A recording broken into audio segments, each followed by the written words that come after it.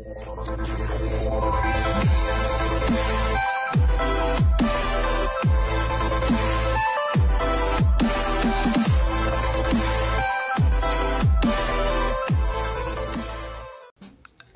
hello everybody.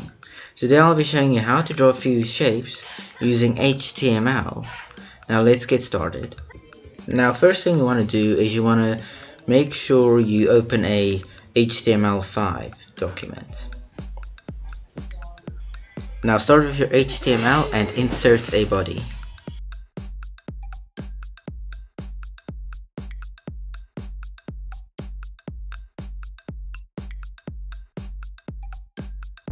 Okay, now this is 100% up to you, but I like to add horizontal lines just to make everything look a little bit more organized.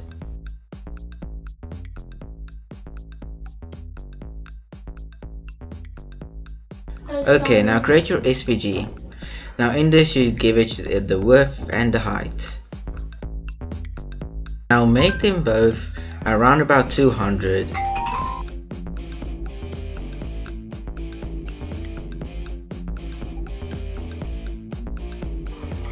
Okay, now open up a circle in your SVG.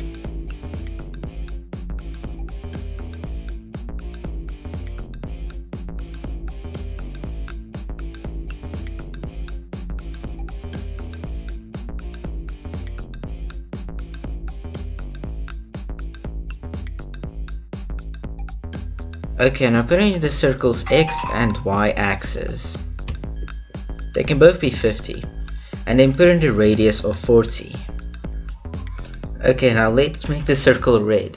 So to do that, say fill equals red. That will make the circle red. Okay, so now let's save it so we don't lose it. Now let's save it as an HTML. So when we open it, it opens as a web page and not as the notepad itself. Okay, so now I'm just going to open the HTML so we can see how it looks. Now this is how it looks right now, so let's just edit it a little bit so it fits us how we might want it. Okay, now on a different note, CX is for the x-axis of the circle, meaning from left to right. CY is for the y-axis, meaning from up to down. R is just the radius, you know what that is. Okay, now as you can see I edited it and this is how it looks now.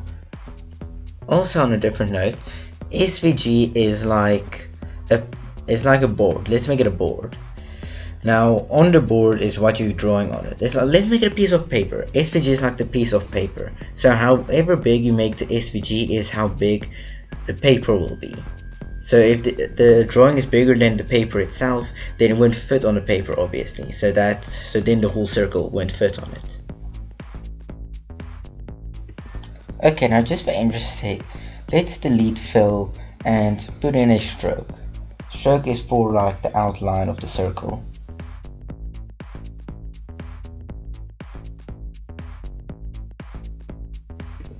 Okay, so let's test it out. Okay, that didn't work out perfectly. So let's try and use a style to make the stroke.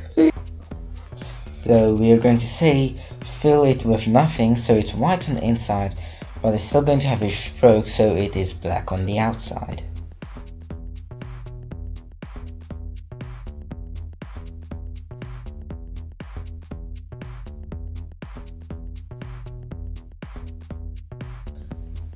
Okay, now let's test it out.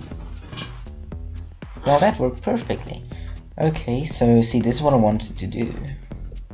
Okay, now what I want to do is I want to make a rectangle. So it's basically the same as the circle. Just make an SVG and put everything in it, and then just beneath that, instead of say rect.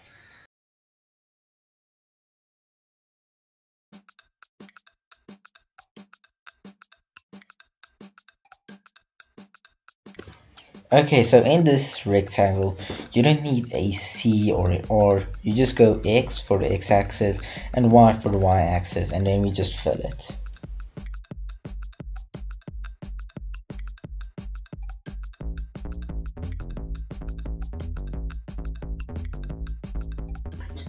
Okay, so now let's test it out. Oops, okay, it didn't work, so let's quickly try and fix that part. Okay, to fix it, let's just add a width and a height and see if that works. But the X and Y axis should still stay though.